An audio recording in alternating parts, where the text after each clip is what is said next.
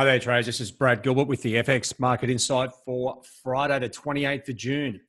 All right, now, just as we close out the month, we're obviously heading towards the G20 meeting, and that's sort of pretty much left the major currency pairs pretty much unchanged from yesterday. Now, there's, if anything, a little slight progression from yesterday's moves. The standout pair here is clearly dollar CAD. Okay, it's got the central bank sentiment, the Fed and the Bank of Canada all working towards the movement to the downside on dollar CAD, and also all the technical charts have broken down on dollar CAD as well. So you got CAD fundamentals and US fundamentals working together, and that's why that's the best pair. The rest of the pairs here, it's a bit of a dog's breakfast because we have got the overall sentiment from the Fed and the other central banks clashing, right? So everyone's gone on a bearish path, and that confuses and muddles the picture somewhat. Today's market conditions, well, we've got normal liquidity, but that momentum is really being diffused by the upcoming G20, and there's a lot of expectations around a lot of different things for this event. So what have we got now? This is, we're starting to get into epic proportions for geopolitical events. We've got Brexit still rumbling on, the China-US trade issue, which we may get some answers. The US and China are meeting during, after, and or before the G20. We've still got this US-Iran conflict, which has settled down somewhat, but still simmering. And then obviously the G20 summit. So there's plenty of left field events that could really stir the pot. But you know what? When you're looking at the upcoming opportunities, focusing on the pair that's got the most clearest direction is the key to it. And then trying to work out where the potential momentum is going to come from for the next 24 hours. Now, the Euro CPI flash estimate, very important for the overall, future forward guidance from the ECB. We get some really dire inflation numbers there, then the Euro's going to move to the downside. At the same time, if they come in strong, which is really unexpected, then we might see that a slight move to the top side. And obviously, to me, the most important or the best opportunity, because it goes with the pair with the clear sentiment, is the Canadian GDP numbers. All right, now, just on the face of it, just if you're looking at these two results, if you're wondering what pair you could possibly be trading, you can look at Euro CAD, okay, clearly. If you get, say, weak Eurozone numbers, strong GDP, well, Euro CAD's going to be 100 points lower, even though they are 3 hours apart. So you are sort of looking for a potential trading opportunity there. Now, let me just bring you across to the charts. I think there's just having a look at the majors and see where they are is always a good thing to see what's going on. As you can see, there's no real major moves setting the house on fire, but the Aussie, Kiwi, and CAD all moving sort of positively, and that's pretty much because of the expectations around a good trade deal between the US and China. All right, so that's actually underlying or underpinning those moves, and that's why those pairs are moving in that direction. If you're looking at the European pairs as such, the Euro and Sterling just trading sideways. Obviously, Sterling's got the added extra issue of Brexit, but the market is waiting to see if this US dollar weakness is going to continue or whether the Euro weakness is going to come into play. And that's obviously where the Eurozone CPI flash estimate is going to come really right into play today.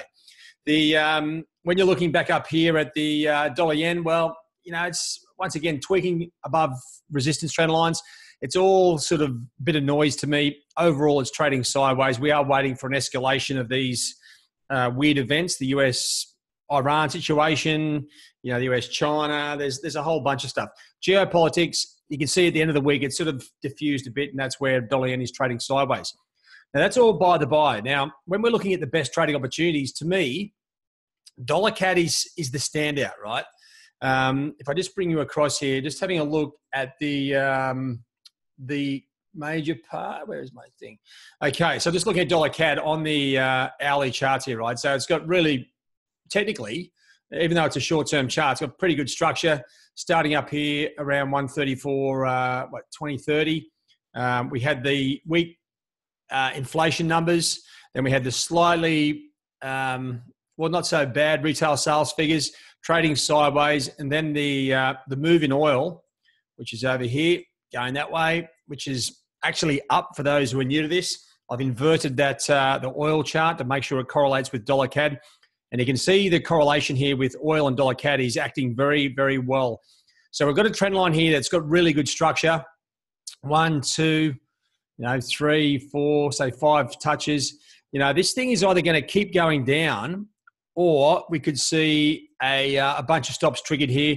And I think even if we get, say, slightly weaker GDP, we might see a little spike, but then the overall trend is down anyway, so it's not going to be that long. Okay, so there might be a bit of cash in a stop-loss run move if the Canadian GDP numbers are weak, but then we have to wait and see how these, especially these US-China trade issues sort of plays out.